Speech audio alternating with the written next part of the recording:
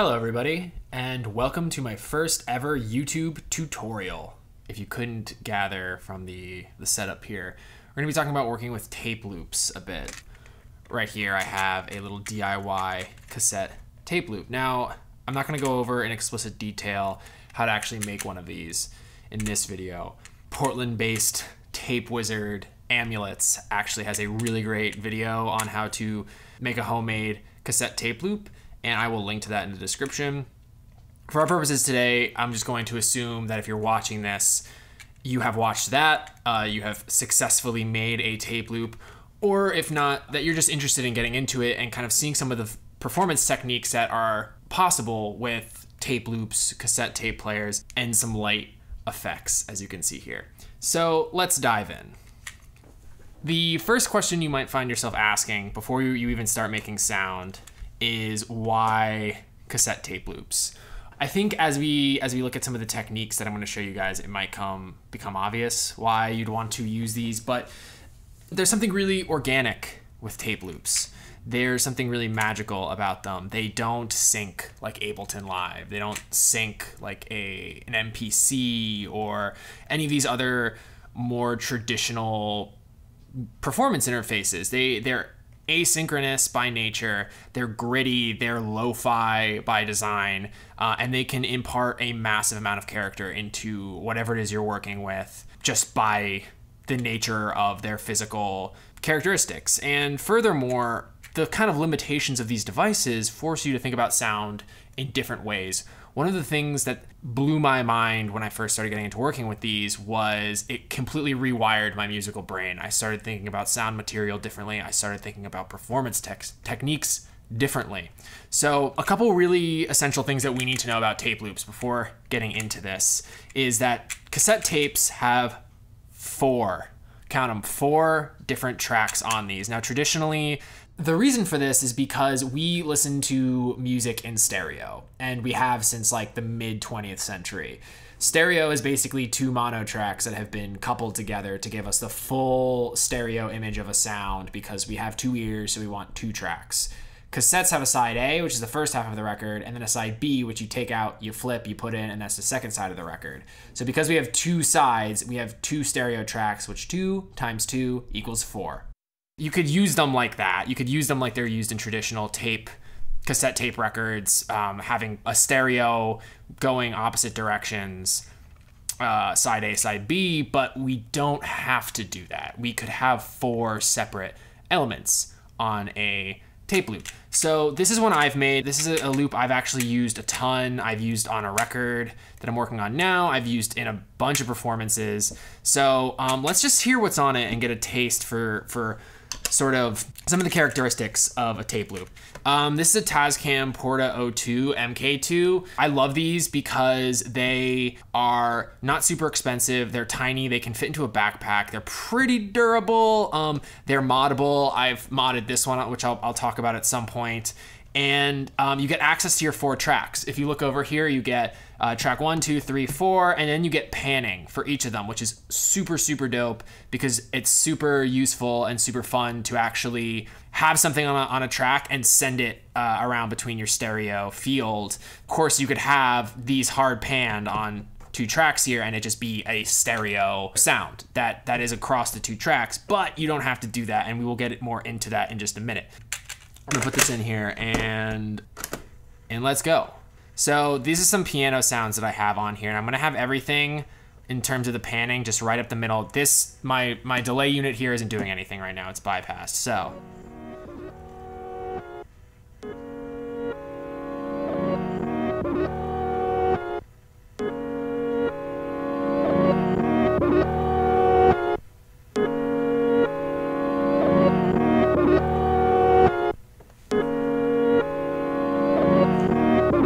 So that's my track number 1. You can already sort of hear the asynchronous jaggedness of these loops. It's kind of vaporwavy, you know? You're never gonna get a perfect loop on a tape loop. I mean, I suppose it's possible, and if you do, that's sick, but kind of the beauty of it is that you're not, and you get these jagged sort of phrases that I think are quite beautiful. This is what's on track number 2.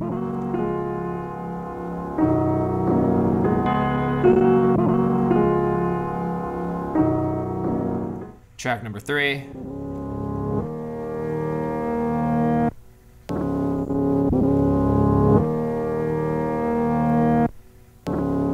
And then track number 4.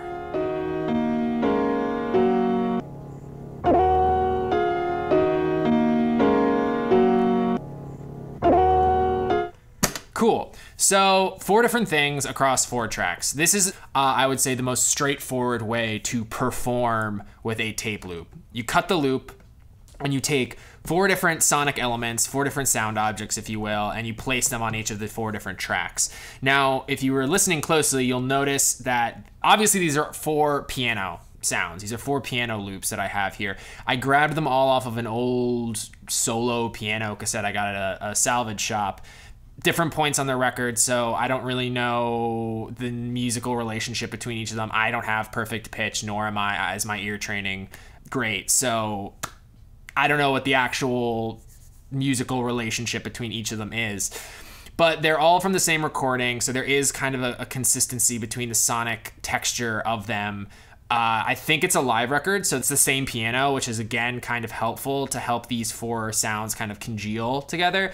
Tracks 1 and 3 are reversed. So something that's really cool about a tape loop and cassettes in general is that we can record forward and backward on these, and we can then flip it and play it the opposite direction. So now...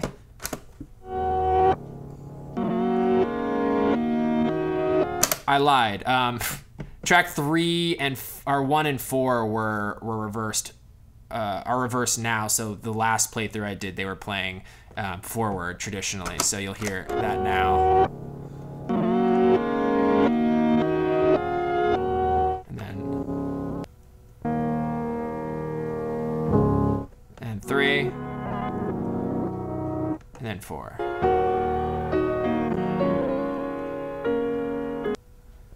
Cool. So now if we start to think about this, the fact that we can play these backwards and forwards, we can kind of think that we have the 4 tracks, but we can play it backwards and forwards. So we almost have 8 possible kind of sounds that we can squeeze and wrung out of our cassette, because we can play it forward and then we can flip it around and play it backwards and have a reverse of all of our sounds we just heard.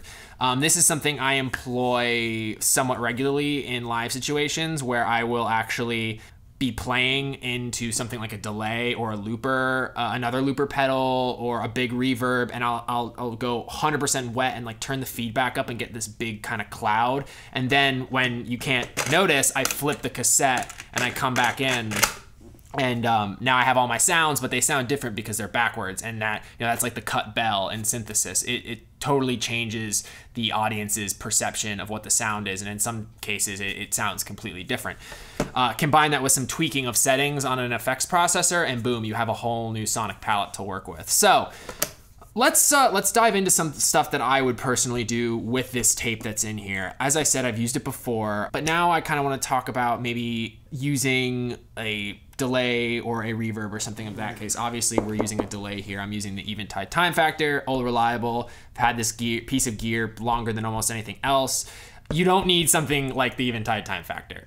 These are kind of expensive. You can get them used for not bad, but any sort of delay, cheap delays, cheap reverbs, honestly, they sound great because there's already a lo-fi-ness to these. These are already scratchy and poppy, so kind of crappier delays, bargain bin stuff can sometimes sound just awesome on these. So really experiment. You don't need something nice and expensive like this. This is just what I have, and I've had it forever and I love it. So yeah, let's listen to some of this through the delay. I have just the standard digital delay algorithm on here. 60% to the dry side on here. Medium, you'll hear it. It's a medium kind of delay, nothing crazy, because I do want to maintain kind of the textures of the loops on here. So let's get started.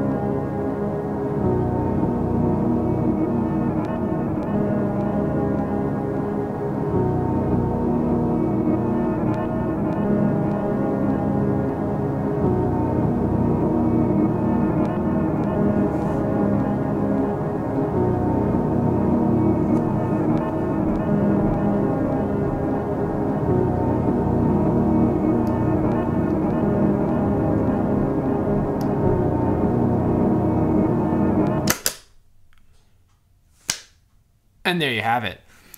Yeah, that's kind of a little improvisation that I would do with this cassette here with these piano loops on it.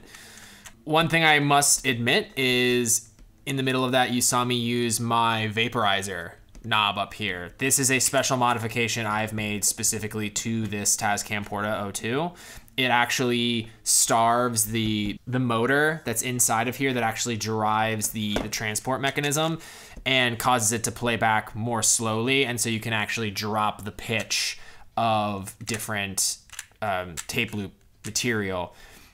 This is called the vaporizer because I first tested it out on some like soul and R&B stuff, and it was just like, oh, that's vaporwave. So yeah, that's one kind of special thing about my Porta 02 here, that disclaimer is not stock, but it's easy to do. Proceed at your own risk. I take no responsibility for a broken Porta 02 on your hands, but there are a lot of other cassette players that actually have Varispeed controls, which is essentially what this is. It's a variable speed playback control. So if you see one with that and you're looking at getting a cassette deck, you can do really, really interesting sonic things with that. That's very musique concrète, Pierre Schaeffer, the acousmatic sound transformations. That's a super common trick, is if you flip a sound backwards and you slow it down, boom, new sound. Is that the sound of a train, or is that the sound of a demon coming from the nether world? I don't know. That actually brings me to kind of, I guess, my conclusion of this first demo here is this loop is only like 5 seconds long,